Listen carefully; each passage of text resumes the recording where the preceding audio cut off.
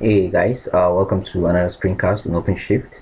So if you've been following this series of installation of OpenShift, by now you will notice that we've gone quite far. We've kind of activated our cartridges, we've created sample users, we've tested the different ways to kind of customize a user with different capabilities. So here what I want to do is I want to kind of show you one cool thing you can do. On the If I go to the OpenShift console, which I'm logged in as the OpenShift user, and you go to click create applications, you will see we already have an existing list of cartridges from the previous video. And one thing you can also do in addition to that is where you have instant applications, instant apps. These are kind of different applications that kind of are tweaked to work with the different environment variables for your OpenShift implementation. So just to show you how easy it is to add your own entry here, I have a quick start on the OpenShift.com quick starts page, and once this page loads, you'll this is a place I recommend you go to for quick starts. A lot of folks in the community have been creating cool quick starts that allows you to quickly scaffold an application and kind of move up from there. So the one I want to show you here is anyway, let me just give you an example because I already have it documented. The Laravel 4.1 quick start. I did this some times back, so have documentation on how to create this and different applications type. One thing I do have here is an entry for Laravel on the broker, the quick starts to JSON file. So I'm going to copy this and I'm going to kind of paste this and kind of sort of reorganize it to, so we're going to call this 4.1, and instead of 4.5 and 5, I'm going to make it give us an option to pick the type that we want to pick, and hopefully this will make sense. So I'm just going to go into our broker and go into the OpenShift directory. So here you will see the quick starts the JSON file. So I'm going to go ahead and tweak that, and you can see different entries for different quick starts: Django, Drupal, Ruby on Rails, WordPress. And the one I want to add here is add a comma and paste our own implementation, or our own quick starts. So just paste it here, and yeah, so this should allow us add out an entry. The ID I'm putting here is 10. You can give it any name. Of course, you can see the entry here if you want. So once you do this, just to be sure, you can clear the cache for the broker, and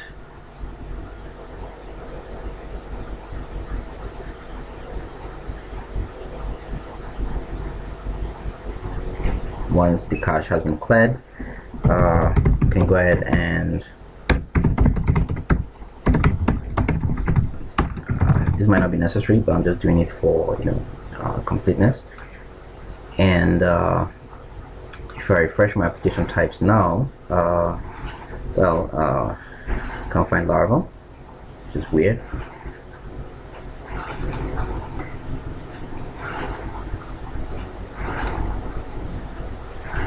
Okay, so might have to take a different approach. Okay, the cache has been cleared.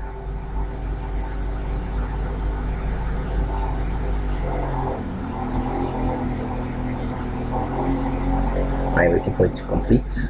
All right, so if it still doesn't show, we can go ahead and troubleshoot this more. And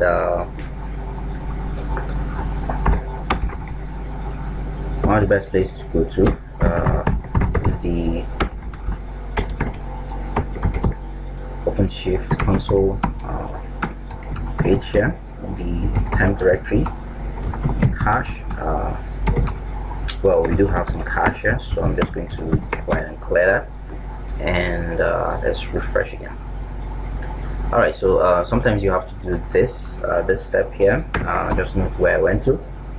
Inside the part of the OpenShift console temp cache directory. By the time you clean up everything, it will regenerate the cache content. Yeah, so basically you can see we have the Laravel 4.1 appearing here. If you click on this, you can see it allows you to pick the different version of PHP and MySQL, and you can see here that it's loading a Git URL, which will go ahead and scaffold the application.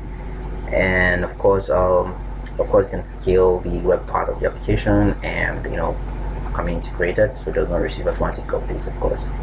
All right, so yeah, you can see how easy it is to add, you know, your own entry to the application list. Also, we can kind of go ahead and create an example application. So let's call this our PHP app, and let's just use this small gear, and of course, going to use a PHP 5.4 cartridge. Now, what I want to show you cool stuff here is you can see how OpenShift kind of does its thing. Here I have just 2 nodes, so each node corresponds to a different gear profile.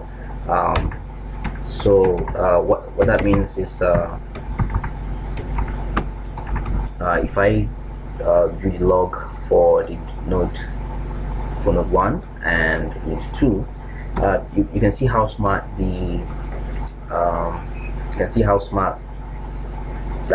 the broker is to select the node that has a particular profile and then allows it to keep in the job. So for instance, once I do this and I click create application and I switch back to, you know, node 1, you'll see that yeah, so you see that the job has kicked in. You can see the job kicking in and creating all the different applications. This is on node 1, so because this corresponds to the small profile which we have here.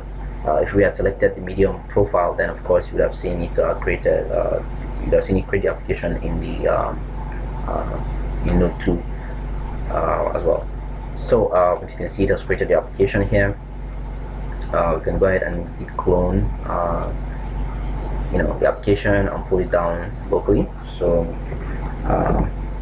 we have some other screencasts for this, for different ways of using the OpenShift installation. So but for now, you know, I just want to show you an example. So right, we have an OpenShift demo directory, and I'm going to paste the command for the git clone.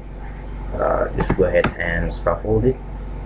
Okay, so you can see we have a PHP app application, and of course you can go ahead and use Git to manage it and push it to the upstream if you want.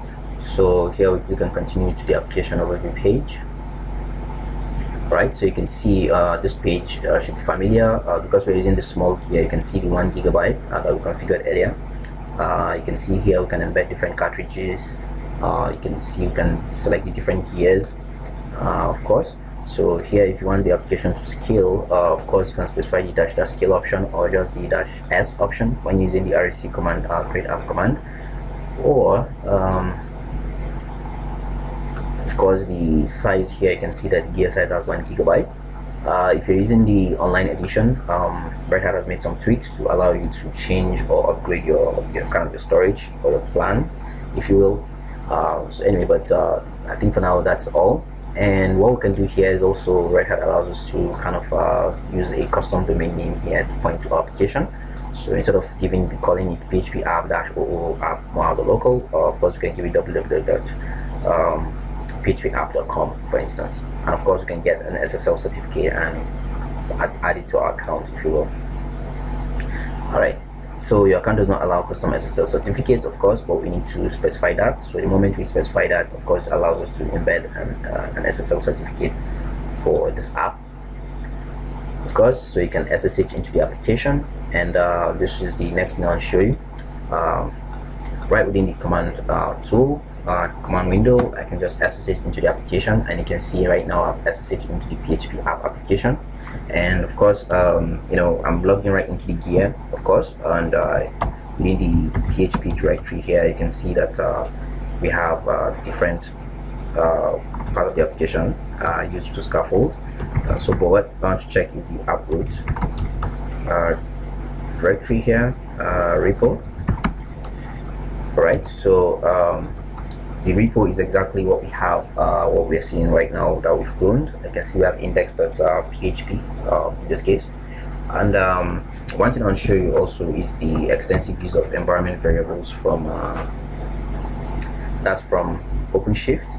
So you can see that we have quite a number of